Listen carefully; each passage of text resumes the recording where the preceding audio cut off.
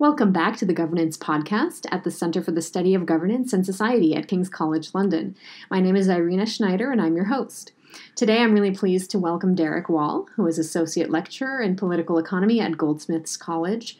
He is a former international coordinator of the Green Party of England and Wales and contested the Maidenhead constituency in the 2017 general election. His most recent book is called Elinor Ostrom's Rules for Radicals, where he outlines the pragmatic nature of the Nobel Prize winner's work on governing the commons. Derek, thanks so much for joining us at the Governance Podcast. Well, thank you so much for asking me. I'd love to discuss your latest work on Ostrom.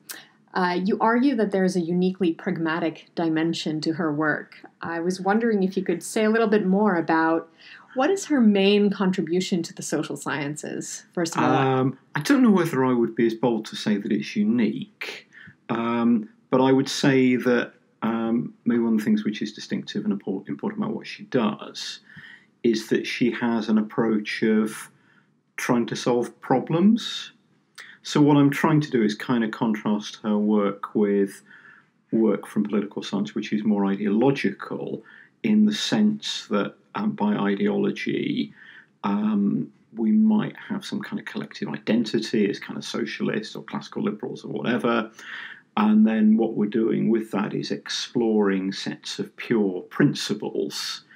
And, I don't think what she was trying to do was come up with axioms of political philosophy for all time and space. What she'd come up with is this kind of very pragmatic, problem-solving approach. So that, I think, it's maybe not unique, but it's relatively rare and it's, I think, very refreshing. Do you think that she was successful in moving beyond markets and states, or can we actually have her legacy claimed by one side more than the other? Well, I think in a sense, she's almost unique doing that, because what we have, if we look at kind of political economy, is that most political economy is still in this binary that you have states and you have markets. And I think she's almost unique to say that economic activity covers a whole kaleidoscope of different forms of governance that get us beyond simply market exchange and the actions of state. And I think that's really bold. I mean, we're in a society where, in society and academically, there's a lot of kind of criticism of what might be termed neoliberalism. Whether we think that's an appropriate term or not is another debate. And it's very much a kind of debate that, hey, there's too much market, we need more state. Or the people opposing that would say there's too much state and we need more market. And Ostrom wasn't somebody who was radically against the state or radically against the market, but she almost uniquely was somebody who would theorise and analyse forms of economic governance that weren't purely state and market. And I think that really is unique. Do you think that it's really a third way between markets and states, or should we abandon that spectrum altogether? Well, I don't think we should abandon the spectrum, but I don't think she's in a sense doing the spectrum, because what people then say is maybe the commons are a third way. And, I've learnt from other Ostrom scholars that she wasn't simply saying state, market, commons, but actually there's a diversity of different institutions.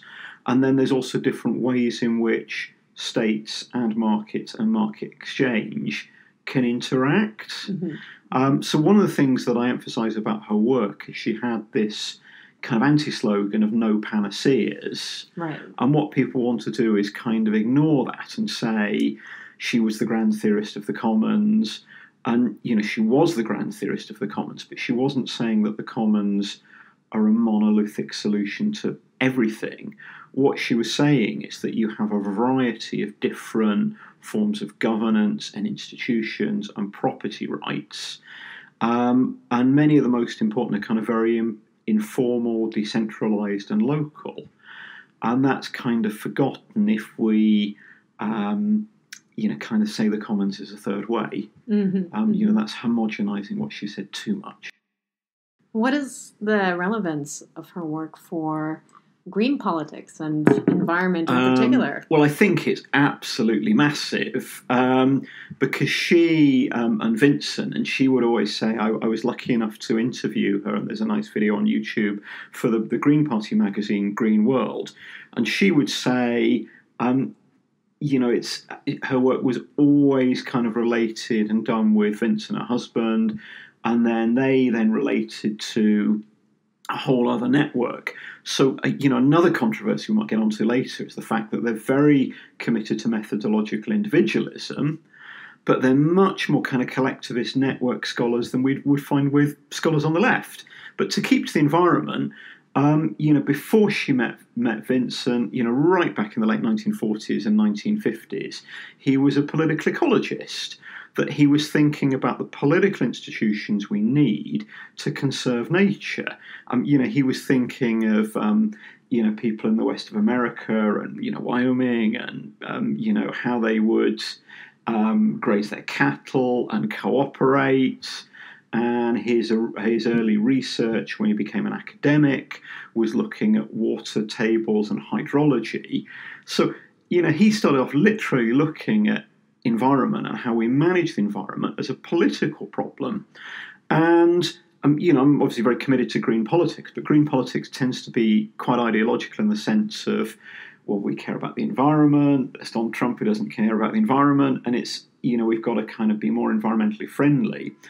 And what the Ostroms were doing was saying that's inadequate. What you have to do is look in very great detail at what works and what doesn't work. And I think one of the kind of maybe problems of green politics is quite often we can be quite statist, that we would kind of say, you have the government, we're going to come up with policies, we're going to enact the policies, and that will solve the problem. And what the Ostroms were doing, they were not radical anti-statists, but they would say we can't view the state as a black box. The states often get things wrong. And also, when you're looking at governing environmental resources and doing this in a sustainable way, quite often you have things which are informal, traditional, which the state can kind of snuff out. So I could kind of wax lyrically, I think, for hours about their contribution to green politics. And I'll try and keep it to a couple more minutes. She was very happy, doesn't identify as kind of green, but she was very happy to be interviewed by me. She was going to be on one of the panels of the European Green Party to speak, and I think she missed that because of ill health. So she was certainly interested in the Green Project, and a lot of her and Vince's values, it's very much about, she talked about the 7-generation rule, and bringing in policies that would work for the next 7 generations, and decentralisation, very concerned with kind of non-violence, equality, diversity. So in a sort of ideological sense, there's lots of boxes that we can tick in terms of Ostrom and green politics, but I think the importance goes beyond that. Well, typically when we think about the market, for instance, we see it as something that brings about socially optimal coordination between individuals on the basis of price signals and private property. But these kinds of mechanisms don't typically work in the global commons and common pool resources in general, because people sort of don't own these resources. They don't own fisheries or oceans or forests. So she emphasized the specific kind of social order that would help maintain these resources. And she stressed the importance of things like trust and communication and deliberate rulemaking at the local level.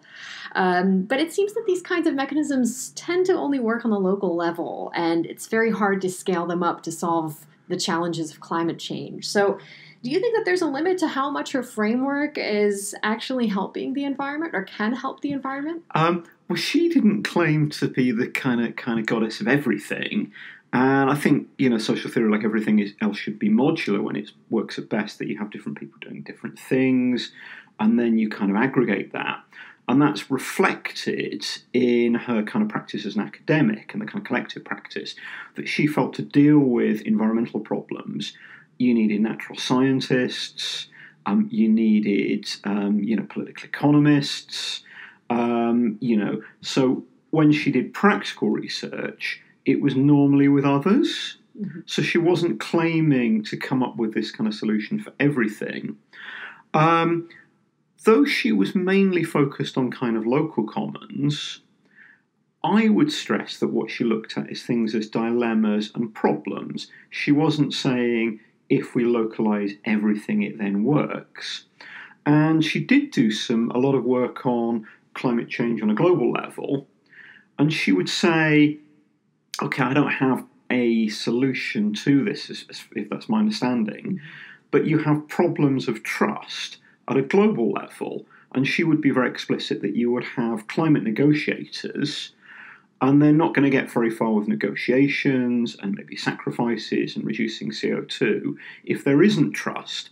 So I would say she might not have an automatic solution to building trust when you have global negotiations, but she was doing the research and actually posing this as a problem. Mm-hmm. And the kind of research she did, where you would have she'd run experiments, she'd use game theory to look at how you promote competition, overcome the traditional Nash equilibrium. I would say that those kind of things make it easier to deal with the dilemmas that we have globally. Mm-hmm. Mm-hmm. I think if you're not using those, you're maybe rather disarmed. In what ways? Well, if what she's doing is posing the fact that you have issues of trust and you have issues of negotiation, and they're extremely difficult, and they may be almost impossibly difficult, but if you problematize them and then look at what creates better negotiations and better trust, you're opening up a space and it becomes less impossible. Mm-hmm, mm-hmm. So, the classic stuff that she did was to look at kind of formal models that I'm sure a lot of people listening are familiar with Olson's, collective action problems, free riders in the prisoner's dilemma. And the kind of formal models, as we know, would suggest that competition overalls cooperation. And in fact, they're quite challenging to a lot of market-based conventional economics, because in the conventional classical economics, we're self-interested, but that leads to a greater social good. And then, in fact, things like the prisoner's dilemma, they're actually quite subversive of that, because they would say that when we're self-interested, everybody loses. Right. So again, I think it's one of the things with Ostrom is she does actually get us to kind of rethink a lot of the things which are very, we think of kind of traditional wisdoms. So, it's quite often people say, hey, you're using game theory, and that's very right-wing and individualistic. But the kind of Nash equilibrium, if we really look at how it works, is actually quite subversive of Adam Smith. Well, let's look at a very specific policy example in terms of pollution. We know that there is an island of plastic waste floating in the Pacific Ocean the size of France. But there are no communities surrounding that piece of territory to manage that waste. How does Ostrom's framework cope with a truly global commons problem like that? One of the things I would say, I'm not an expert on plastic waste, is one of the kind of rules, I've got some kind of rules from radicals that I've kind of, rules from Ostrom that I've taken, I don't know if you'd agree them or not, but one of them is be specific. And plastic is like a huge problem, but it's also an environmental icon. And what you have, I'm very kind of interested in people like the kind of Marxist philosopher Althusser, I seem a million miles away from Ostrom, and the Jewish Dutch philosopher Spinoza. And they're kind of saying quite often there are things which have symbolic currency. And, I'm not belittling plastics as a problem, but what you have is a range of environmental problems. And some of them you have very strong images and they become mobilized. And there are others that may be far more important ecologically, which are not easily mobilized by politicians.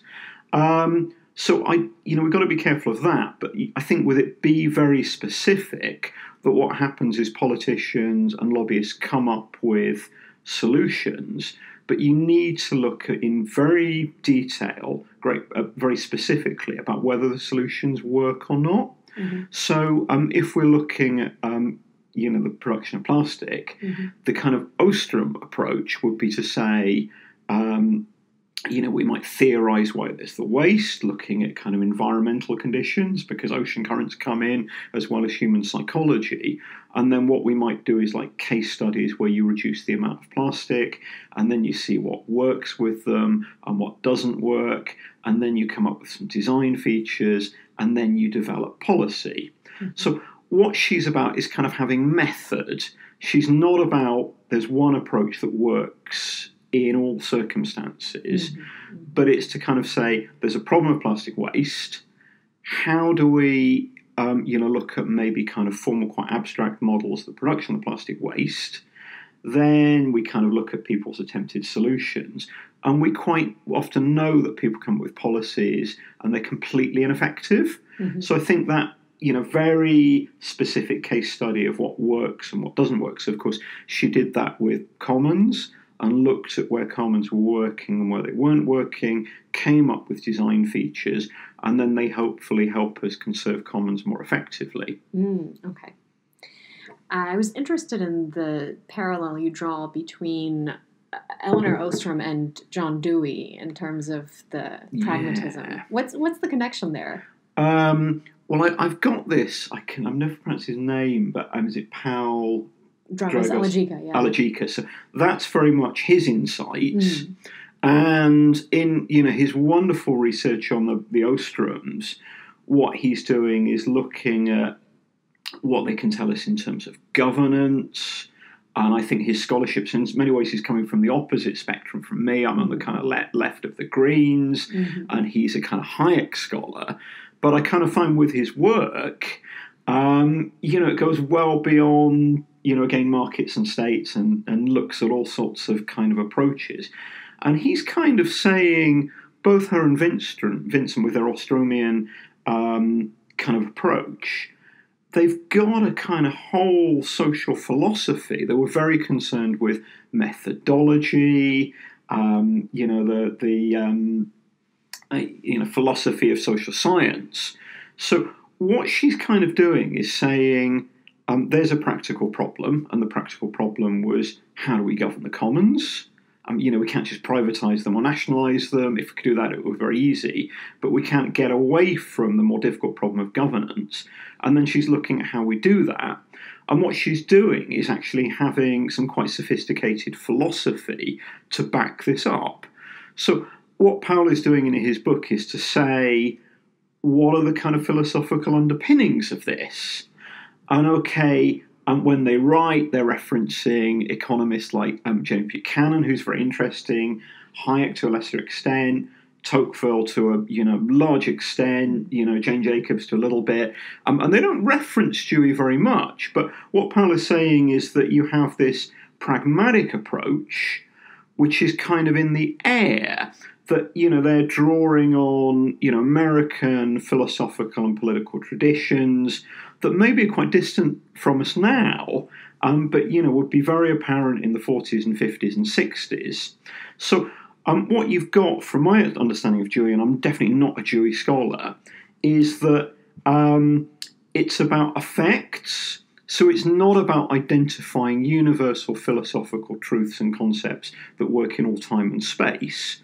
That, without being completely banal, what you're interested in is the effect of the philosophy. And if it has a practical, beneficial effect, that is closer to the truth. It's not the idea that human beings are what some human beings think are as God, that we can know everything. So in that sense, Dewey, who might be seen as the opposite of Hayek, as kind of progressive, and people who might challenge that, there's a certain kind of skepticism in there. He's also somebody who is very much a kind of social reformer. So what's interesting with the Ostroms is quite often they'll be seen as on the right. They might well claim themselves as being on the right as well. But they're dealing with lots of kind of things that we on the left love, like ecology, diversity, multiculturalism, direct democracy.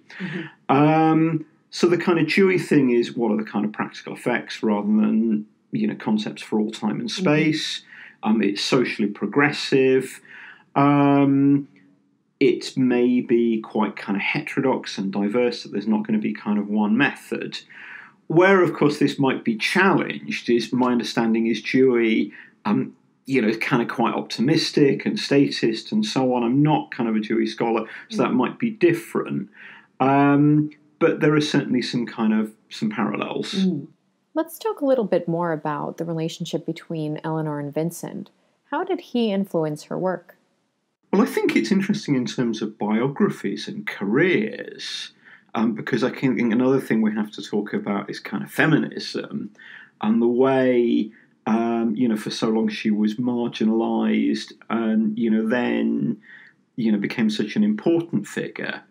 And yet another perspective is the way that academia is much more methodologically individualist than anything, and we're always looking for an individual scholar.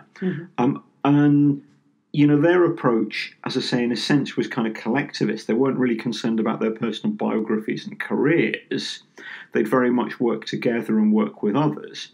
So his approach, I think, is generally seen as being more theoretical. Hers is seen as being more empirical. I think there's debates around that.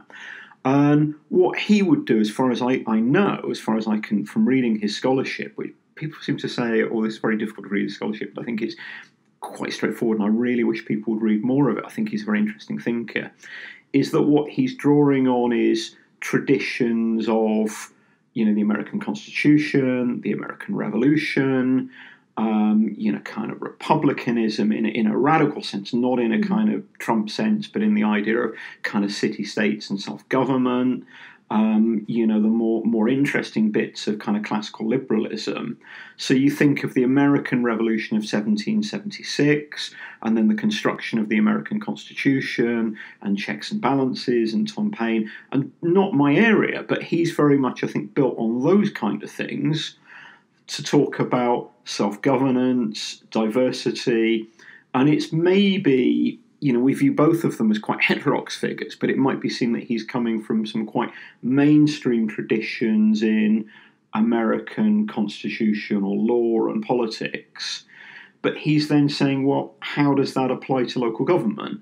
How does that apply to maintaining forests?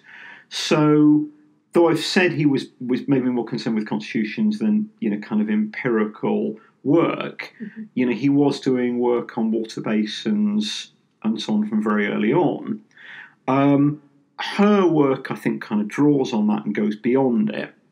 So her particular emphasis maybe is more the problem solving, that you have this problem of you have got land which is common, you've got resources which are common. So if you're coming from a kind of liberal market-based, you can't just have people owning them individually because people can't own rivers. So how do you actually maintain those ecologically? So maybe a bit more than Vincent, she's kind of posing it as a problem. I've heard quite often one of their kind of slogans they liked, one of their keywords was contestation, and they believed in strong debate. And I've read that they had very strong contestation. I'd really love to know what they disagreed about. Right. That would be fun. Yeah. It seems that Vincent, from my understanding, was very much concerned with what is it that helps us maintain a self-governing citizenry? And he built on the works of Tocqueville, and he really was concerned about local agency and people maintaining their democracies. Yeah. Do you think that there was perhaps some kind of confirmation bias in Elinor's empirical work in this sense? Was she trying to demonstrate outcomes that are specifically favorable to building a self-governing citizenry? Or was her empirical work a lot more mixed in terms of the outcomes that she found? I think that's a very good question because, we all, when we do our research, are in danger of confirming our unconscious biases. It's like my kind of very Althusarian theme that ideology is always to a large extent unconscious. And you wonder whether the more sophisticated your method is and the more diverse your method is, the more sophisticated your defense of ideology there is. So I think there's always a risk of that. So there's definitely a risk of that, and there's a suspicion, and we must always have to some degree, kind of hermeneutics of suspicion. That it is quite kind of decentralist and self-governed. But I do think that there's some chance of kind of escaping purely ideological approaches, in that what we tended to have with commons is approaches which are, kind of bluntly ideological, that you have Garrett Harding saying, the formal models prove that it's impossible for human beings to cooperate. Therefore, what we need is kind of a very totalitarian structure.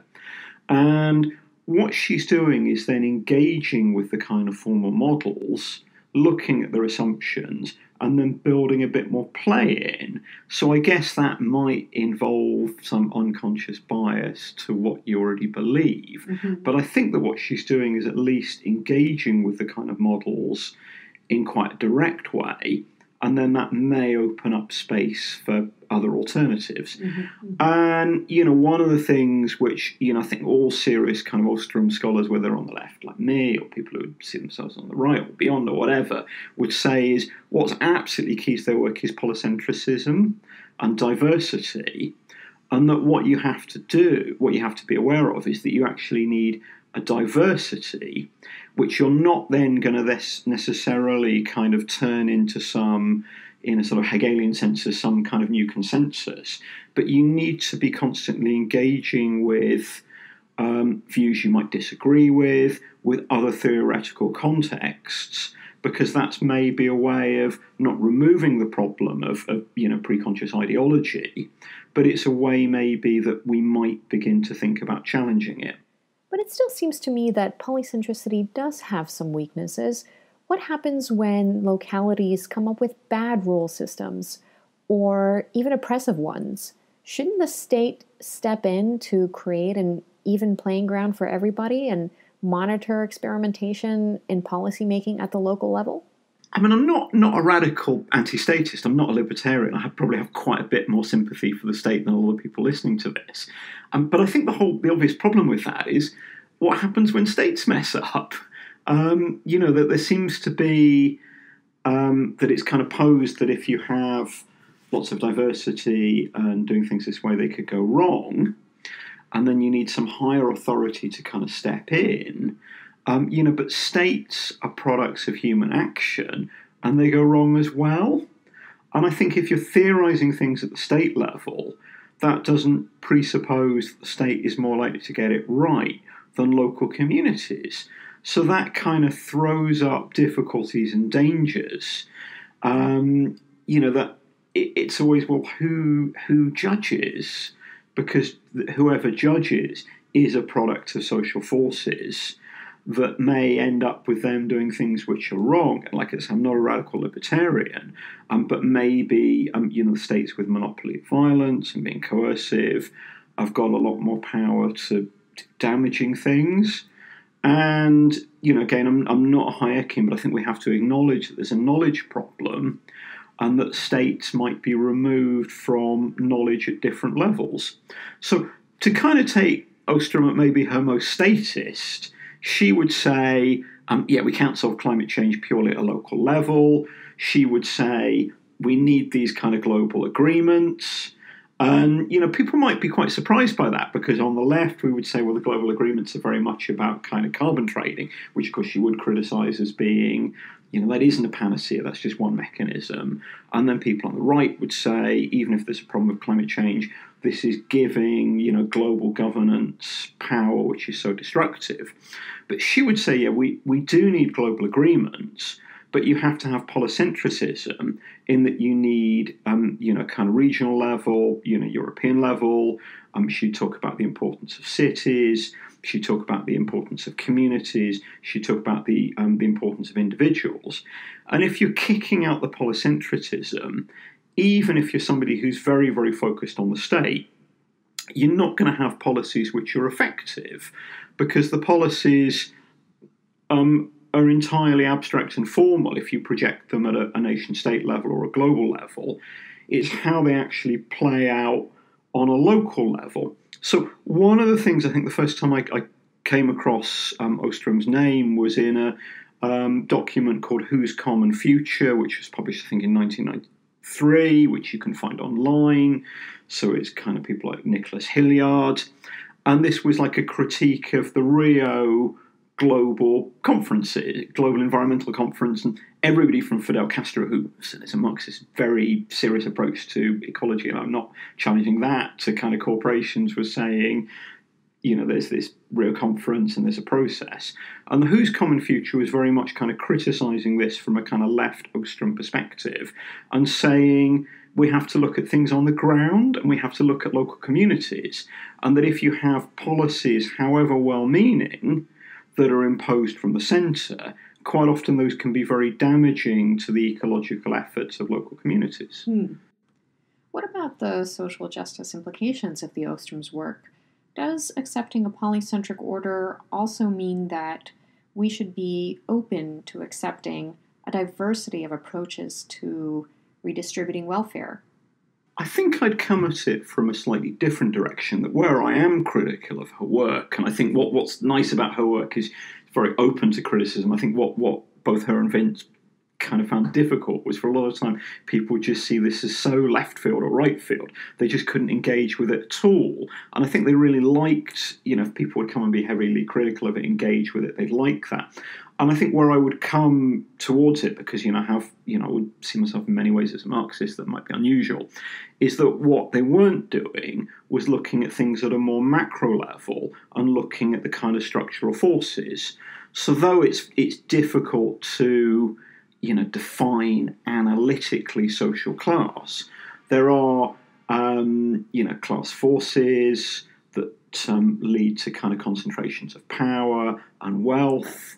That there's not things happening purely at a micro level, there's various macro levels. And I think that I would say that, we need that kind of analysis as well. What you quite often end up with is that with that kind of analysis, though, is kind of misplaced scientism and dogmatism and social engineering. But that's where I would have a kind of critique. I wouldn't kind of pose it as you've got this community and that community, but I'd kind of pose it as that kind of difficult issue of kind of social forces. But can you elaborate on that?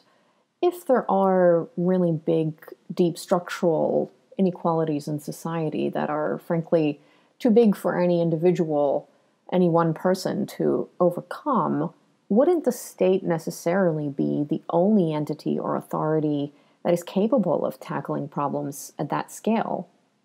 Well, I don't think so. I think the interesting thing is, it's rare that you're going to get creative interplay between people who'd come from any kind of Marxist tradition and people who would come from, kind of libertarian traditions.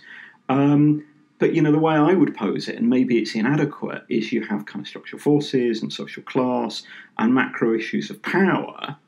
But within Marxist traditions, there's a criticism of the state. Now, of course, the irony is whenever you've had things labelled as Marxists, they've then ended up with strongly centralised states, and maybe, there's kind of a huge problem there. If you look at a lot of kind of classical Marxism, from after kind of Marx died in 1883 towards the First World War, you have kind of Marxist traditions which are entirely scientist and positivistic. But the kind of Marxist approach is to say you have to contest and challenge power structures, but you have to recognise that the state is a product of those power structures. So that may leave us with a kind of void and a problem that what you actually do with this. But it's certainly not on the left purely that on the left and on the far left, it's not that the state is seen as something which is a black box. If you look at kind of theorists like Louis Althusser, a very controversial Marxist philosopher who I kind of find a lot of inspiration from, he would say one of the things that really went wrong with the 20th century Marxism is they didn't theorize the state. So I would say, in a kind of Ostrom sense, that what you're doing is posing things as problems, and there is a problem of power. And you have to kind of deal with concentrations of power. But if you're dealing with concentrations of power, people need to kind of get together to challenge those. And you can then create new structures of power.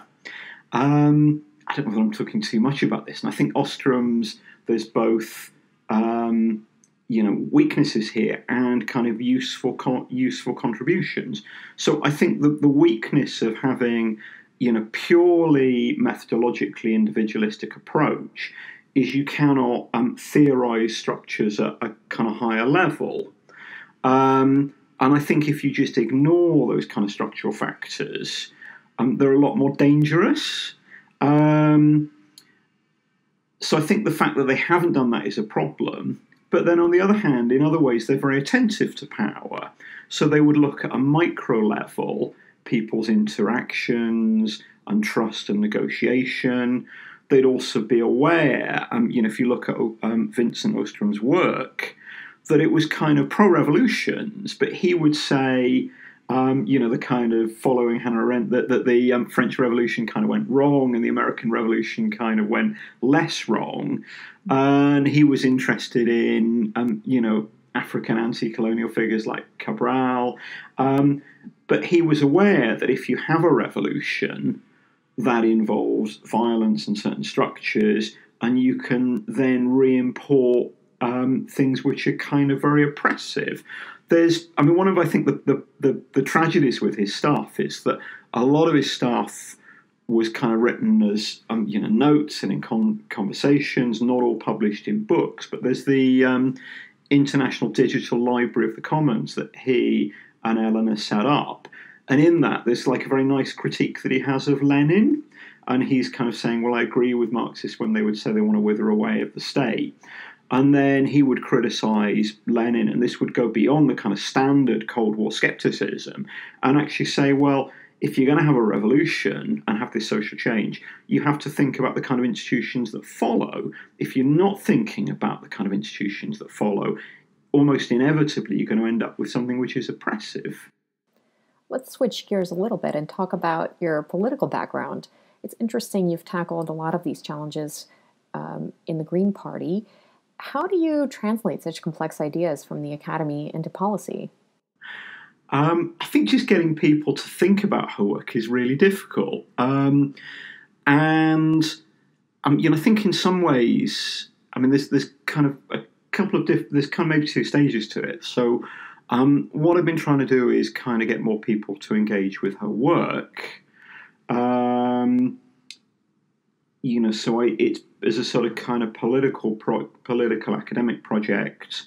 I wrote my The Sustainable Economics of Elinor Ostrom as a kind of PhD size, 100,000 word expensive Routledge tome. But I felt that it was just so important to write that, and certainly not as the last word, because other people would have very different interpretations, because that's how the sort of Ostrom meta kind of above this work. So I think other people, do other books on her.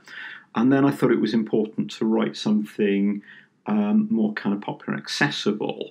So the Elinor Ostrom's Rules for Radicals, it's very much addressed to a kind of Green left audience.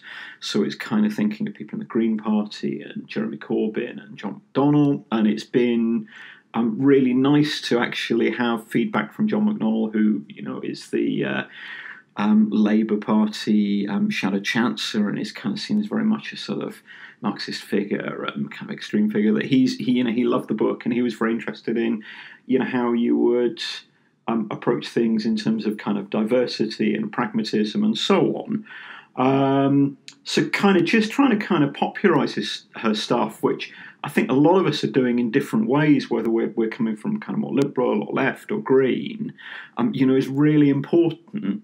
But I think we're, in our kind of diverse ways, we're then aware of the kind of second stage, that what all of us tend to do as human beings, whether we're academics or not, is want to kind of capture things in a slogan. So there's a kind of commons movement, which is good. So you've got a commons movement where people are talking about imaginative forms of collective ownership, looking at copyright, and, kind of protection of property in ways which, creates more access. You've got grassroots movements trying to kind of apply this in places like the city of Barcelona. It's kind of big on the Latin American left. But one of, these people are not all doing this, but there's a danger that her work is seen very much as we're going to bring in the commons. And, when you look at her work, there's great kind of diversity, contradictions. There are kind of silences in it that then get us to think a lot further.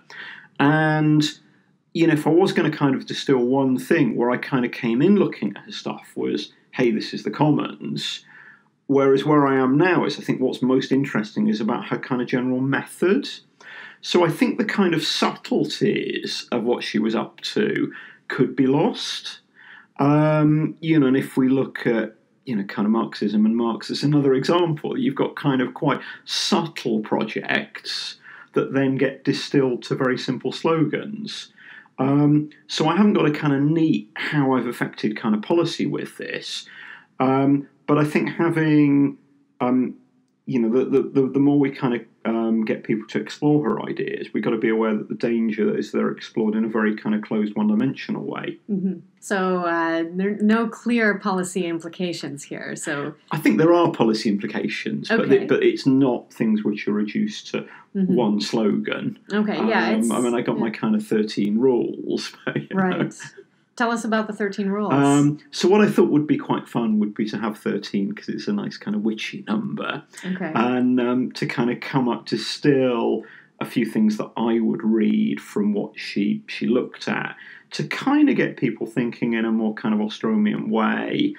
So, one of them is be specific. And with policy making, it's be general.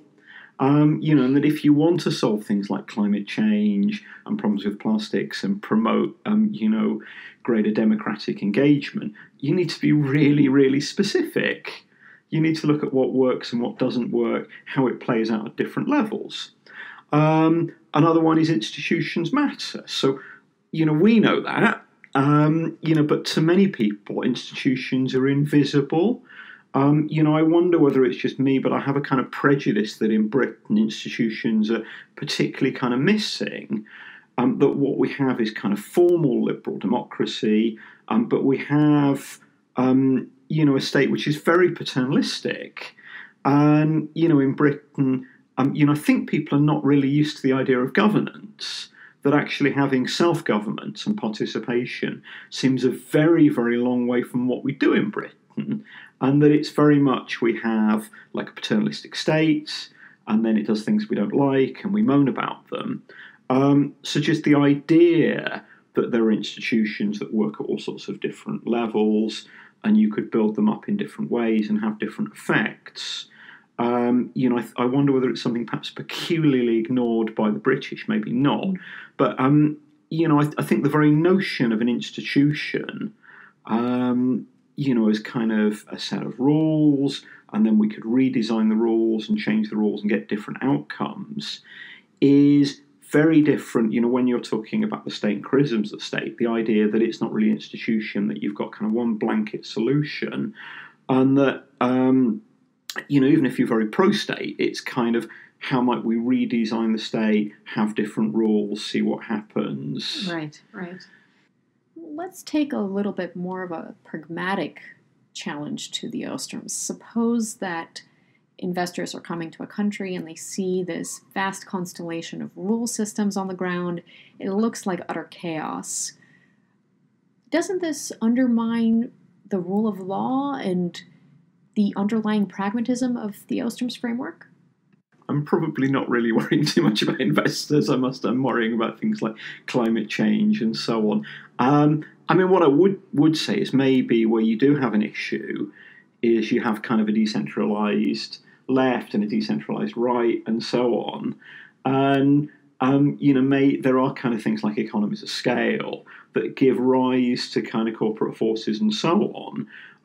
So we can't kind of dismiss we can't dismiss the fact that you might need, there are benefits from doing things in a less right. Decentralised way.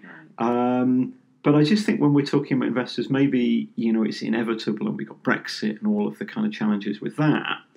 But, maybe, we need to get away from thinking about, what can these, powerful economic forces gain? We really need these. To more, what do kind of communities want? So, Vincent Ostrom would say communities might have a huge diversity of different goals, that they might have equality or ecology.